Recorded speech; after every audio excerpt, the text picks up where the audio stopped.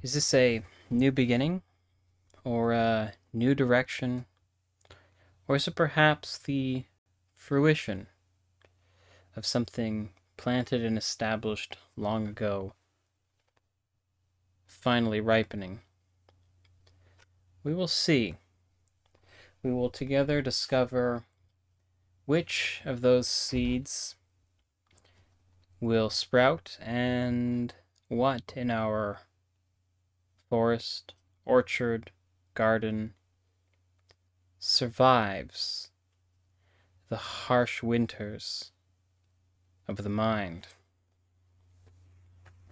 It is written, "There's one who scatters and more is added, while one who refrains from what is proper is only for a loss. A benevolent soul will grow fat, and one who sates others will himself be sated. One who withholds produce, the nation will curse him, but blessing will be upon the head of a provider. One who seeks good for others seeks the Creator's favor, but he who searches out evil for others, it will come upon him. He who trusts in wealth, he will fall, but the righteous will sprout like foliage. One who troubles his household will inherit wind. A fool will become a servant of the wise of heart. The fruit of the righteous one is a tree of life, and a wise man acquires souls." What does it mean to acquire souls? Well, the intelligent thing, or the thing you would hope from a publisher of such strange and arcane axioms, or philosophy, or even literature, which might not be so open to interpretation, is that we get some sort of interpretation or opinion, and hopefully that has some sort of historical grounding, isn't just the opinion of the editor alone. And here it says, "The fruit of a righteous one is the tree of life. The reward for deeds of the righteous is a tree of life for the world. The deeds of the righteous are like a tree that brings life into the world. Something beneficial grows from his every deed, giving life to his surroundings." That's Rashi, Metsudos, and R. Hirsch. Those are three separate but similar conclusions on that passage. "And the wise man acquires souls," Rashi once again explains that by teaching people the proper way to live, a wise man acquires them. As it says of Abraham and Sarah, the people, literally the souls, they had acquired in Haran. Bereshit 12:5.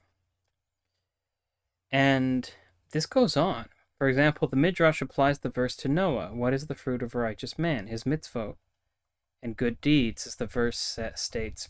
These are the offsprings of Noah. Noah was a righteous man. The offspring mentioned in this verse are not his children, but his good deeds. The wise man's acquire souls refers to Noah, for he fed and sustained all the creatures in the ark for a full 12 months. Each creature in the ark had to be fed at a specific time. Hence, Noah was praised as a wise man for knowing the correct time to feed.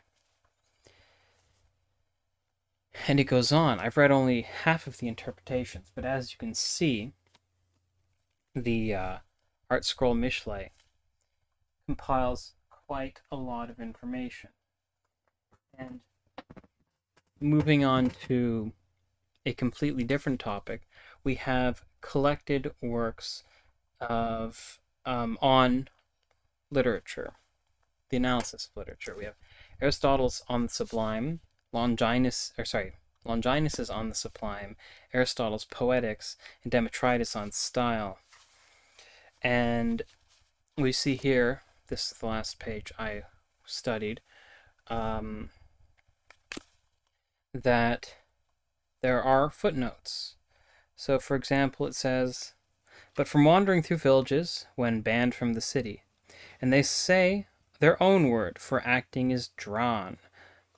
What does drawn mean? Well, it says, see the other footnote. Here it says, "For it is an instinct of human beings from childhood to engage in mimesis, Footnote says here, a genus of activities including imitative behavior and artistic image making as two of its species. So mimesis could be anything from the monkey see, monkey do of children to the artist referencing perhaps other art or perhaps reality to make their art.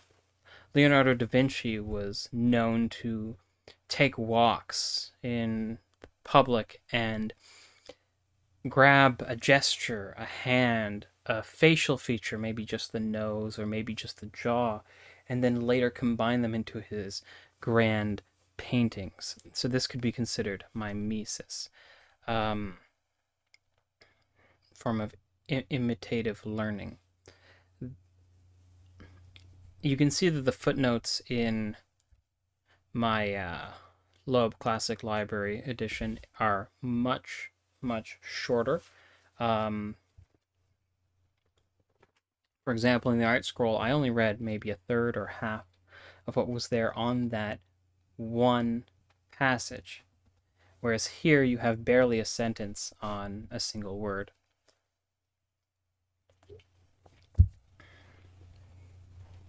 So that sort of brings us to what is this new project, what will become a YouTube channel about? The goal will be to explore the deeper side of intellectual pursuit. You see, there is a certain tendency to teach, especially undergrad students, just the broad basics of their art, their discipline. So, for example, I have a bachelor's degree in English literature. Most of my courses were survey courses, where you would cover about 2 or 3 centuries, or if you were lucky, just 1 century, in a course. Which means that every week you're covering 1 to 2 writers.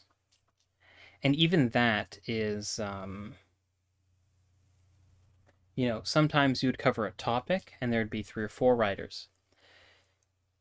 And you get a good sense of what's going on. You get a lot of background and history, and these are all vital. If they didn't have that, you might as well just pick up a book yourself, or even better, head over to LibriVox, where for those of us who are lacking in attention span,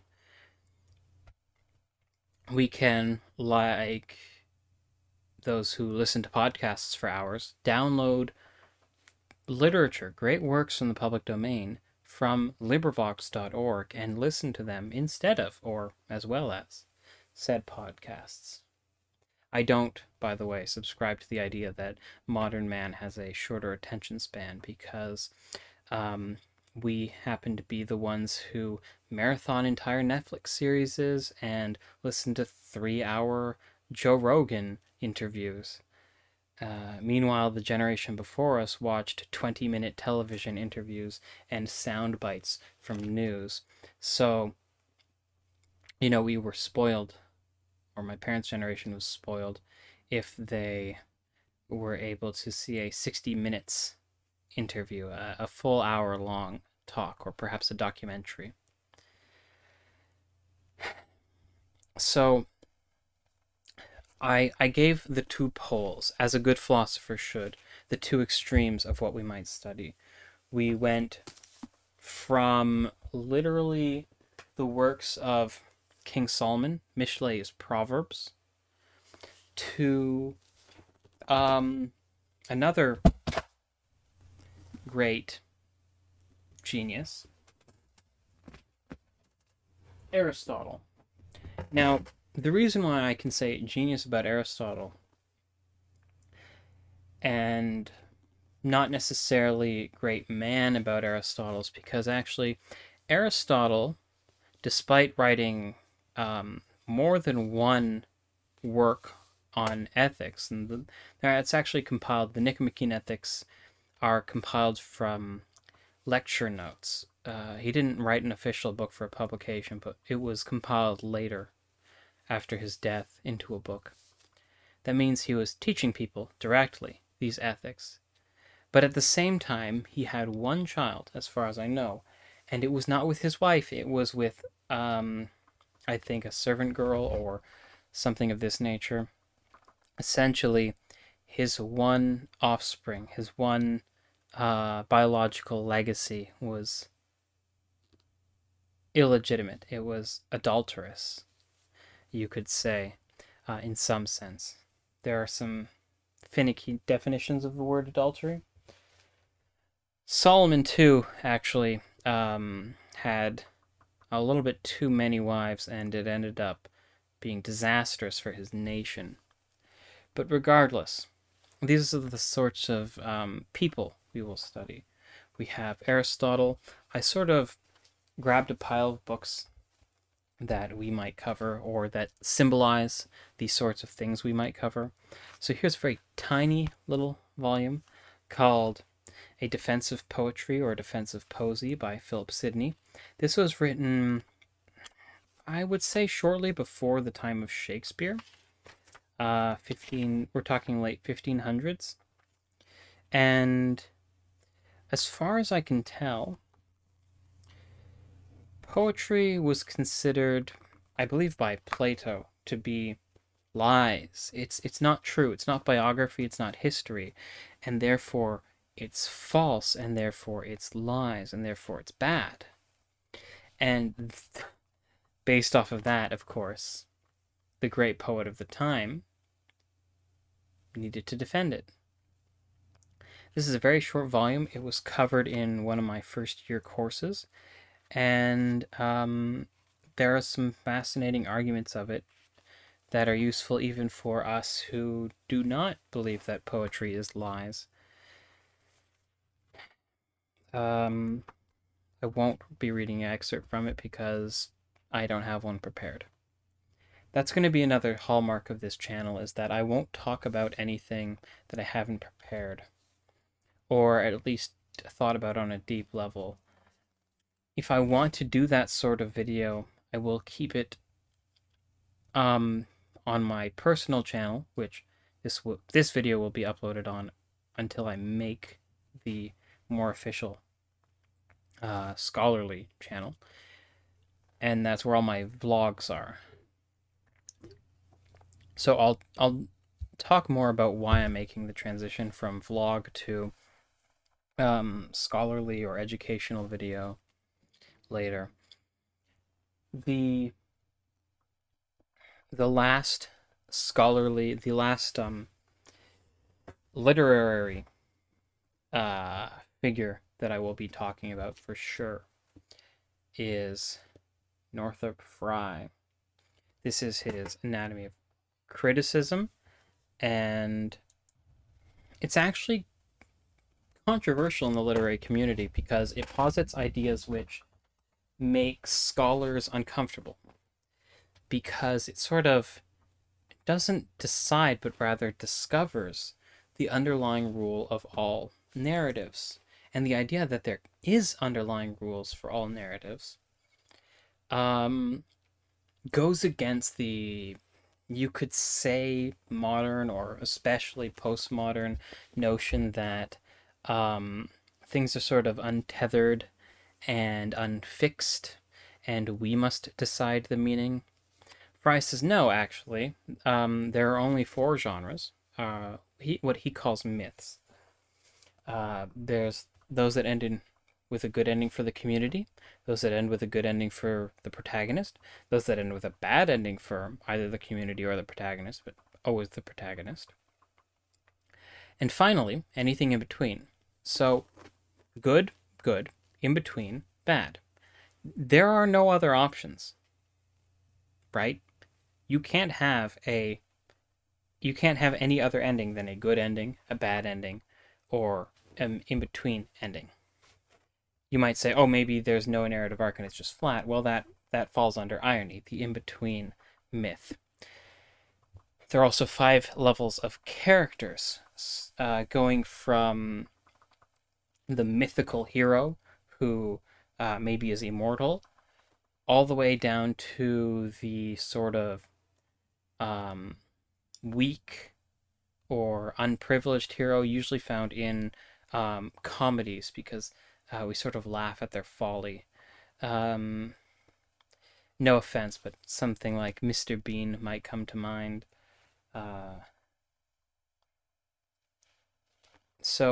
And they often correlate with these genres. So the slightly better or much better, but not quite immortal of the protagonists would usually pop up in tragedies, because tragedy is typically about somebody who's so great but goes the wrong way and ends up suffering for it, usually through death, but sometimes through madness or exile. That is Northrop Frye's Anatomy of Criticism, 4 essays. And you actually typically do not touch, or if you touch it, you don't get very deep into it until graduate level. So a lot of what I teach will be based off of the points in my university career where we did touch on it, where we talked about the 4 myths. I personally studied the 5 tiers of characters from this book, and we might also talk about the image networks.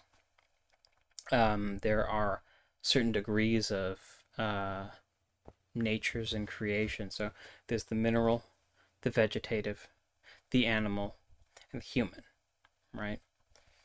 And these, Northrop Frye talks about it a lot because he analyzes all of the great literature in order to discover, like I said, not invent, but discover his theories. And this 4-level view of the world is very classical. A lot of medieval Greek monks, usually Christian monks, were talking about this, and sort of they had discovered it in the Bible. So it's a very, very old idea, perhaps as old as the 4 elements, and perhaps it lines up with the 4 elements. Earth is mineral, water makes plants. Maybe not. We're left with what? Fire and air. I don't know how air or fire has to do with air. Could work with humans because humans speak.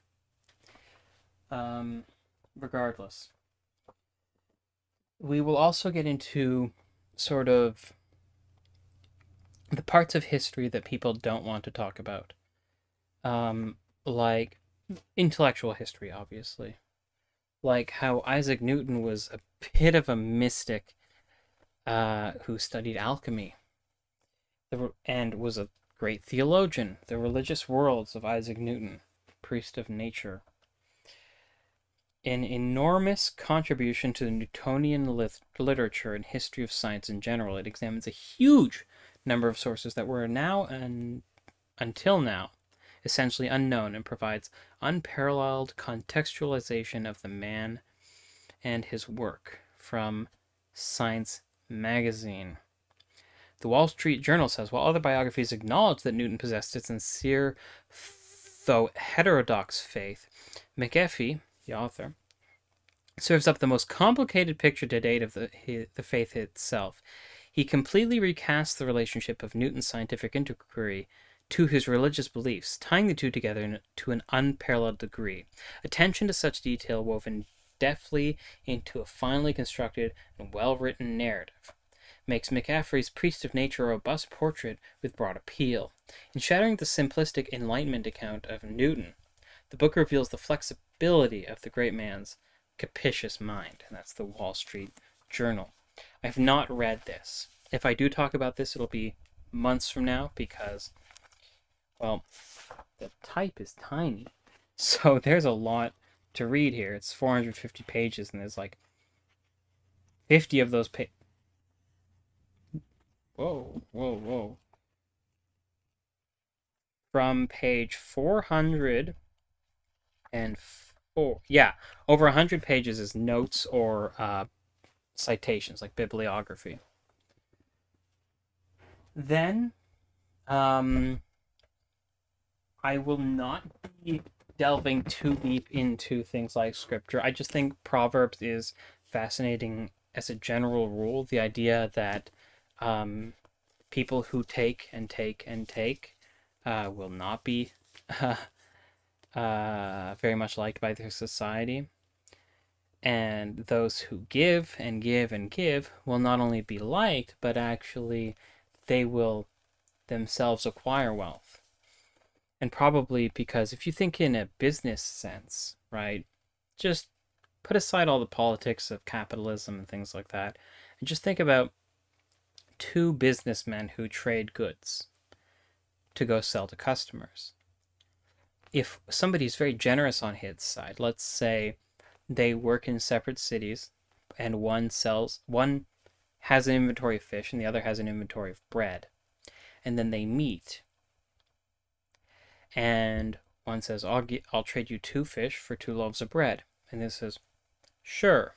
Or I'll trade you 3 fish for 2 loaves of bread, and he says, that's fine, we'll go 2 for 2 or 1 for 2, I'm generous.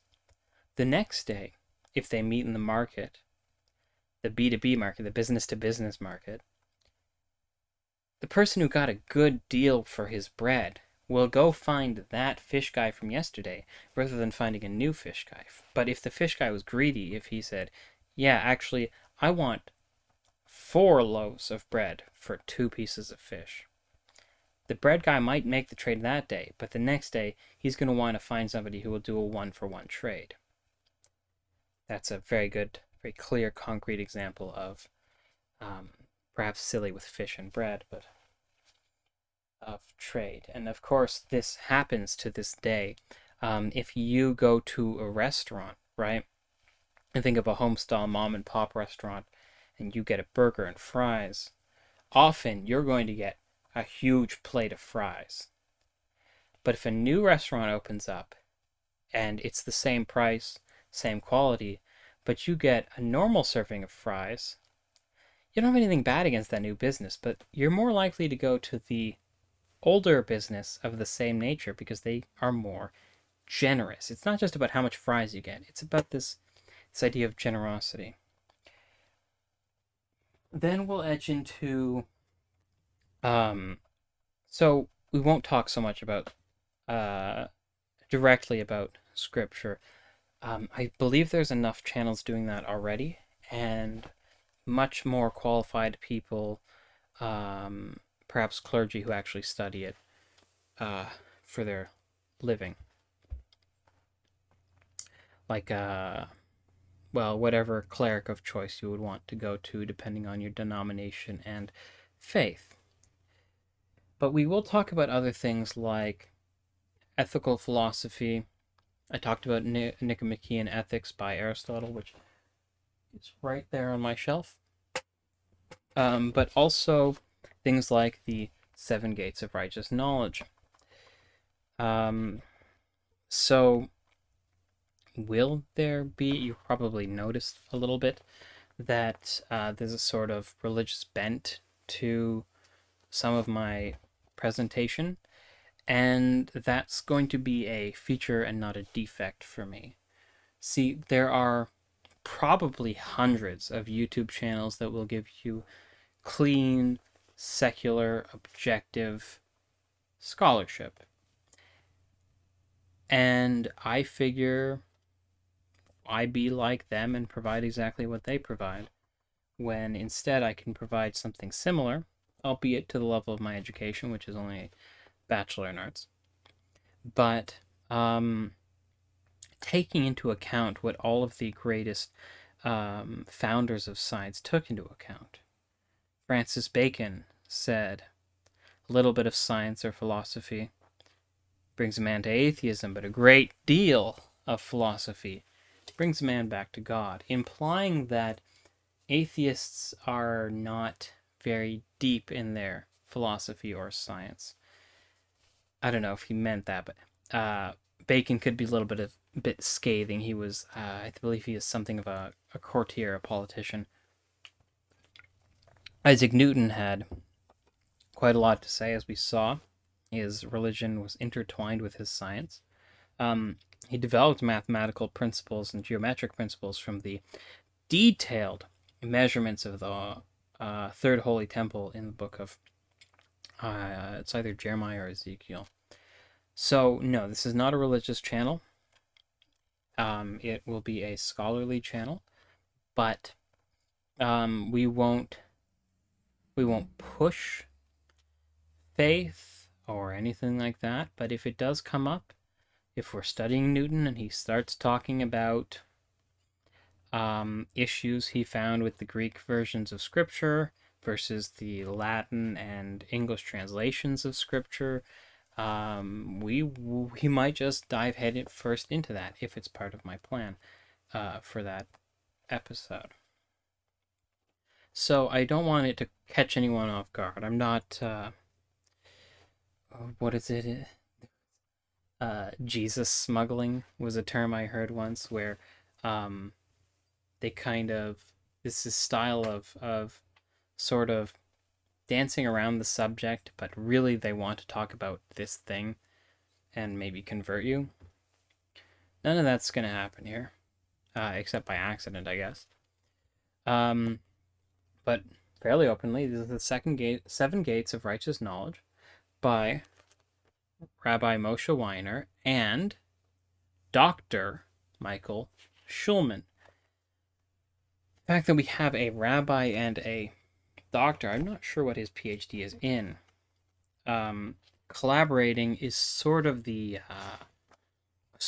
approach that I want this channel to take, but obviously more focusing on the doctor side of things.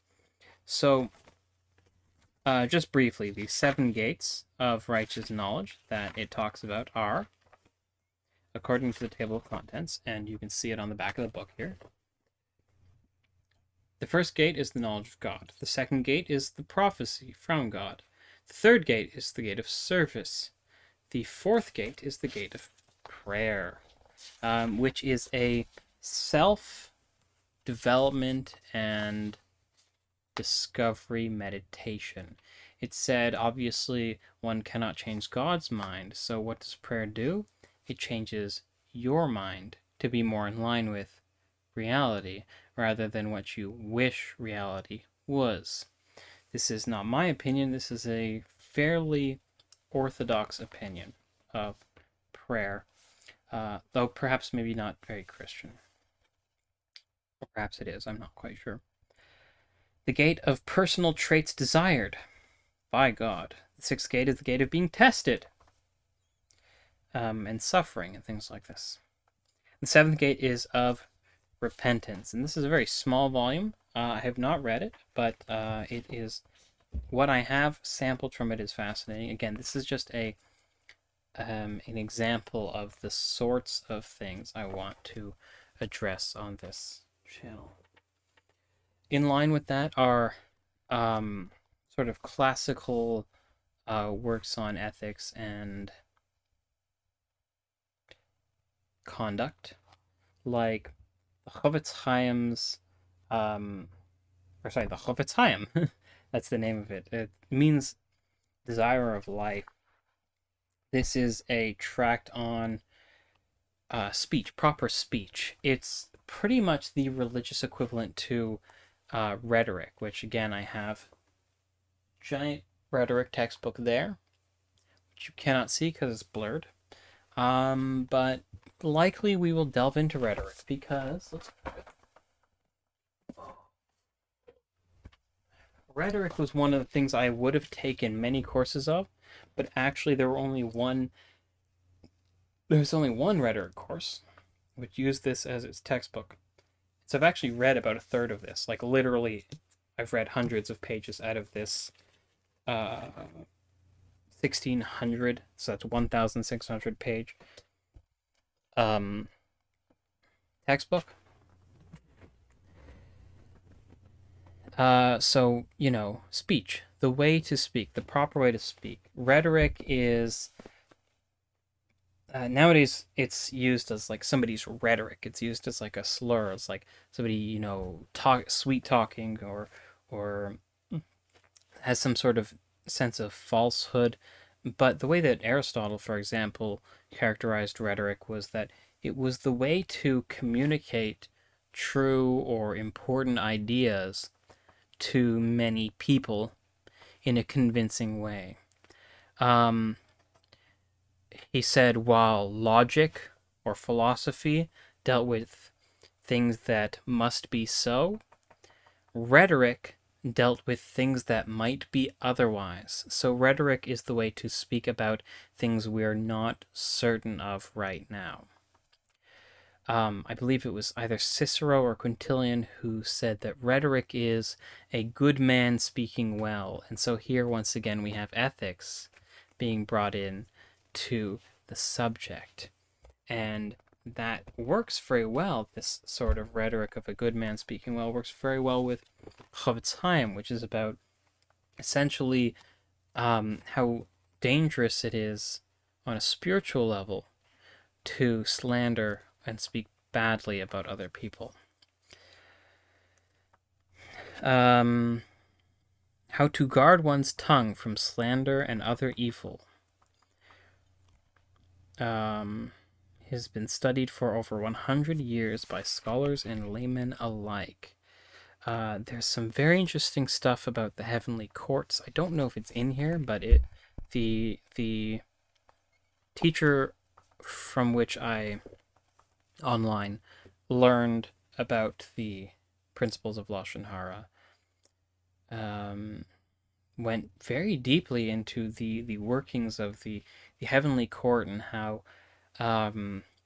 basically there are angel lawyers up there, and when you speak bad about people down here, you give them the right to speak badly about you up there. But if you don't, then the accusing lawyer, the enemy lawyer against you in the heavenly courts, has to sort of shut up, because it's sort of connected. It's measure for measure. And so by not speaking poorly about other people, they can't speak poorly about you upstairs. And that means that even if you've done things that require punishment, it can't be processed in the court, and it just kind of gets frozen. It's very interesting. And obviously, when it's frozen, you can, according to this religion, of course, Judaism, you can atone for it before you can be punished for it. That's repentance, of course. The final thing, perhaps the most exciting thing, and I left it for the end because I don't want my channel to be known for it. There are much, much more qualified people putting content on YouTube on this topic, but not a lot of it is accessible, and not a lot of it is search engine optimized, which means that people who are searching for these concepts will find non-scholarly, non-studied, non-rabbinic sources for these important scholarly, technical, perhaps even dangerous if learned incorrectly subjects. The way that it was explained to me was kind of like if you open up a fourth-year medical surgery textbook and started using it to do surgery on somebody. It's like you cannot just walk into a hospital, grab a scalpel, and start cutting if you don't work there and aren't trained.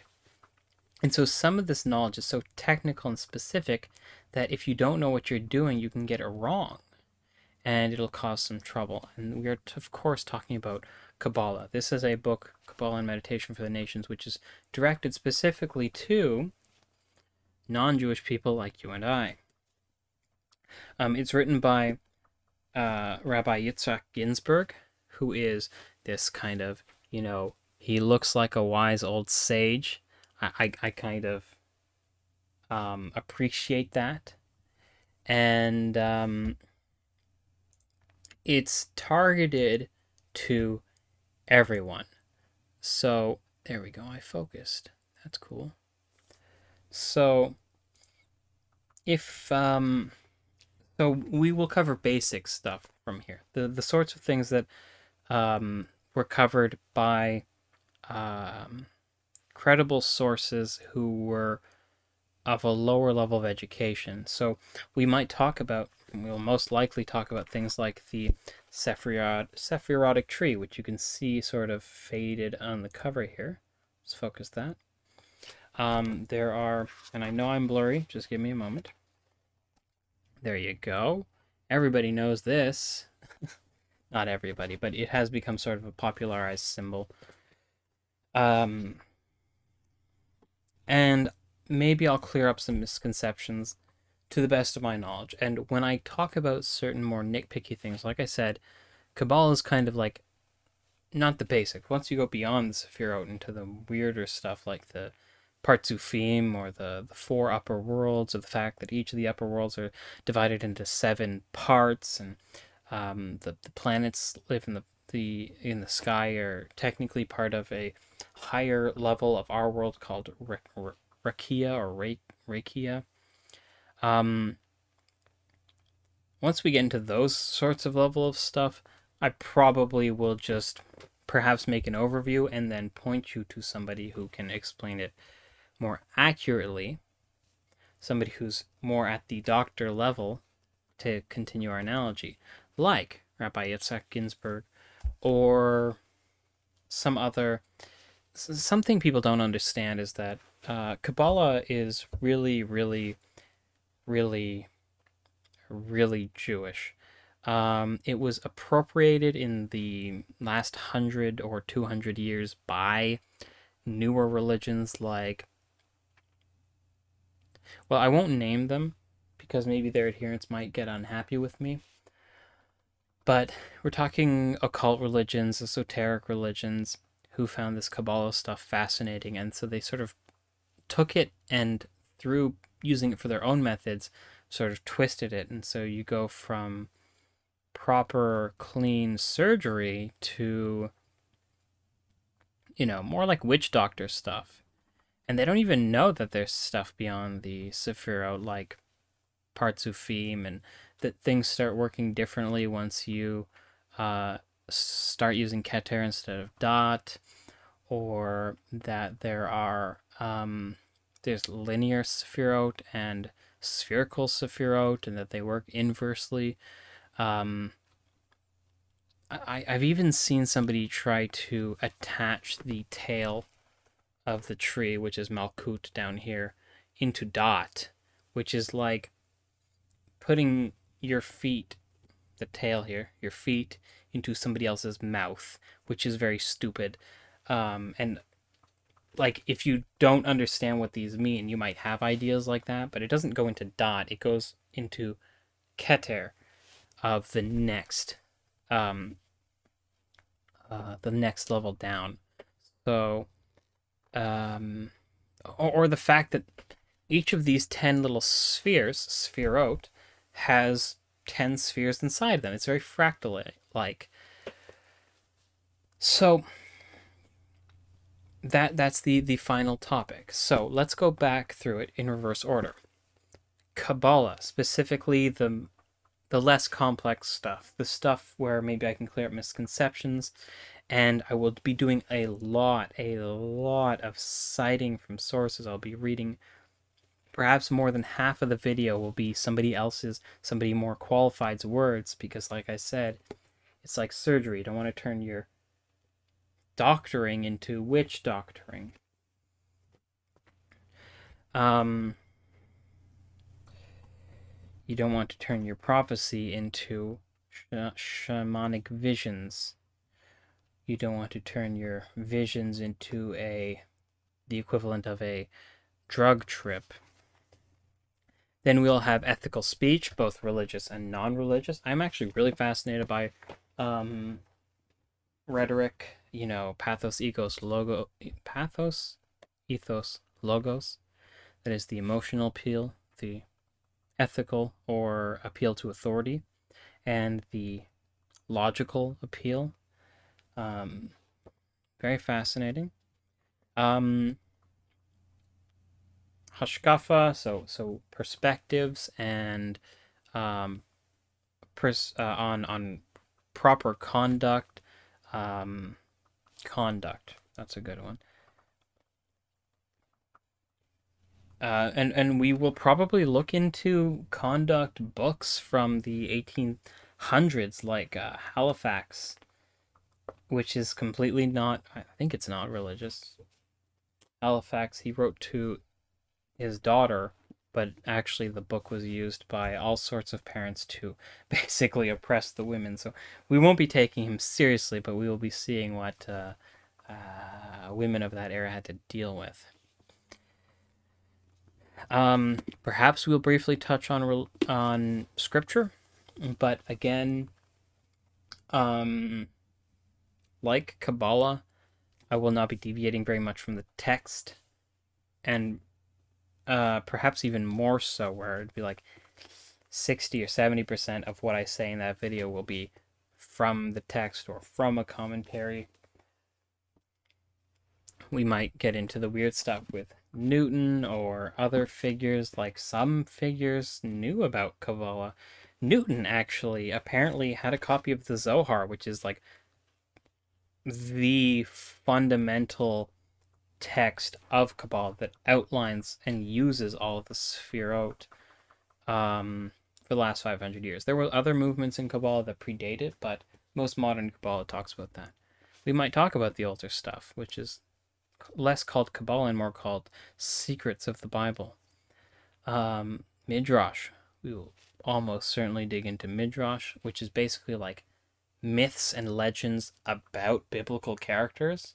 So if you ever wanted, like,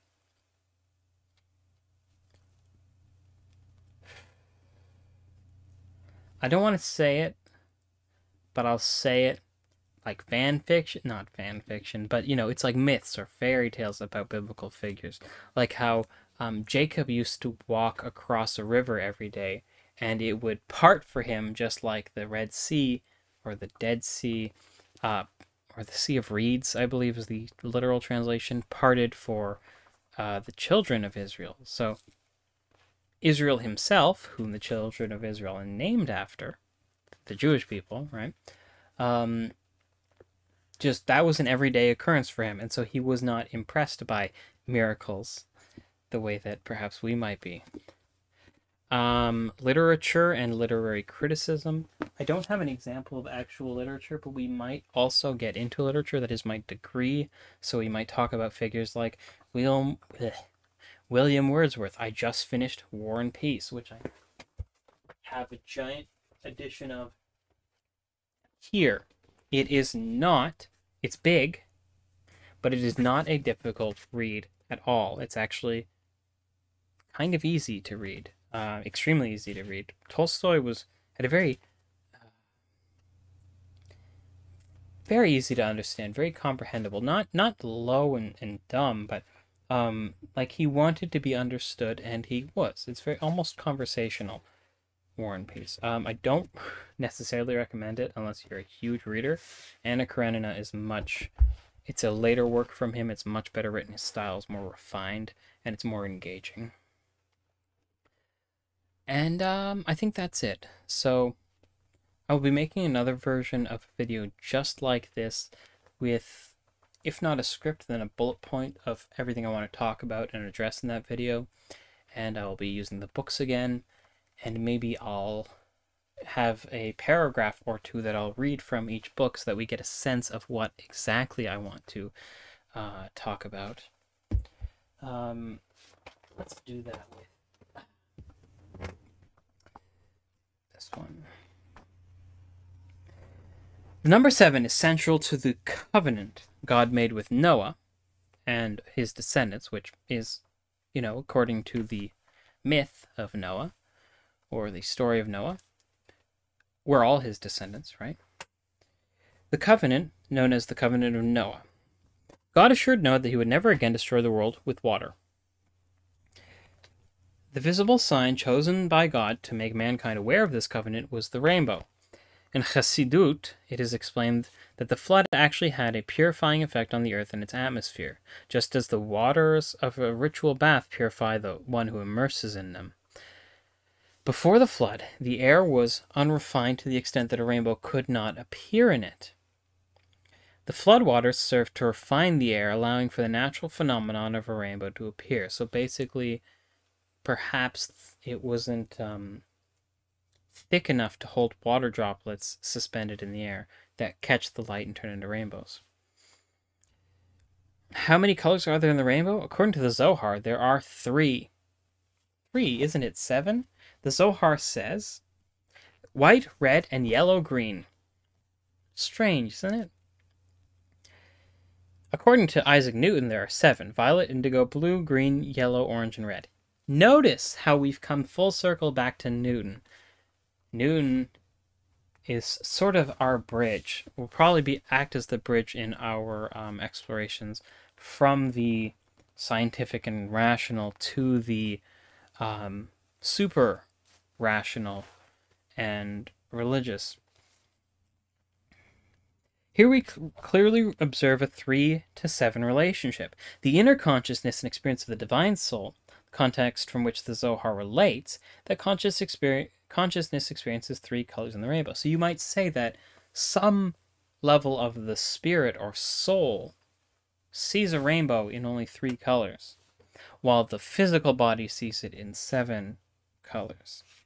So the 3-colored rainbow, how can white be included as one of the colors? Physically, white does not appear in the rainbow at all.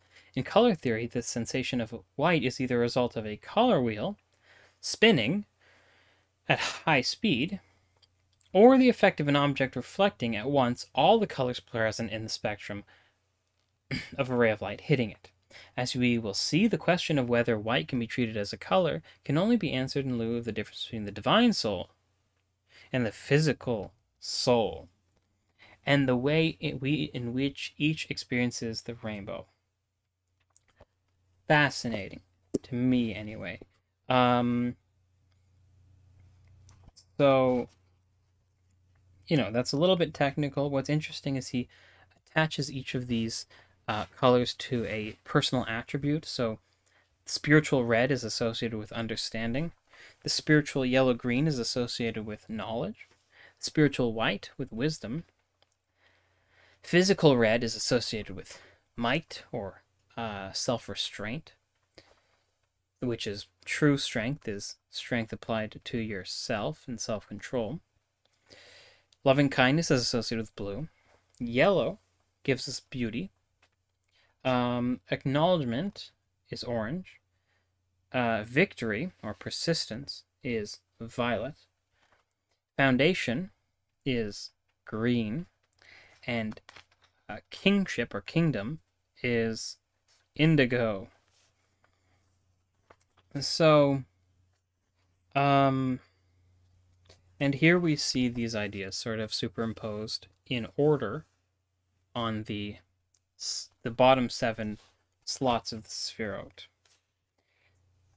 So then he correlates them with the 7 laws given to Noah and all mankind. So now we have colors and attributes associated with them. For example, might, prohibition against murder. Self-control helps us to not murder or, at a lower level, harm other people. Loving kindness. Love, expressed properly, helps us avoid things like sexual immorality, like adultery, which is basically cheating, but it's a little more severe. Beauty, harmony, has to do with the prohibition against theft. And so there's this idea that, and we'll close on this, if everybody stopped stealing, then there would be world peace. Because what is war? In most cases, it's simply one territory trying to take either another territory or another group of people's resources. If it's not theft, it's related to theft at a sort of national level. So, like I promised, we will close here. Thanks for watching. I will talk a little bit more after the end of this video, but I hope to see you next time, and expect another video like this that's more like 5 or 10 or maybe 15 minutes long later. So I hope to see you next time.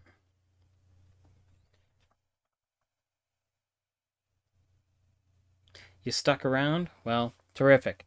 I want to talk about my setup. I was using a kind of crappy webcam before, but now I figured out how to use my phone as a webcam, and we're doing that, and that's turning out really terrific. I have a very nice mic. Now I have a Samsung Galaxy Note 9 as my webcam, and you can see what I love about it is that you get this blur in the back, which looks very professional. If I get really close to the camera, which is kind of like creepy, and you can see the tiredness in my eyes. Oops, I don't want to do that. But it gets really blurry back there. So, you know, that's considered a very professional, it just looks good, right? I think if I want to get it even more blurry, I have to either apply a filter, which looks bad, and I probably won't do, or I have to buy a better camera, which I might do in the future. That's all. This should be vlog 134. Yeah, vlog 134. Thanks for watching.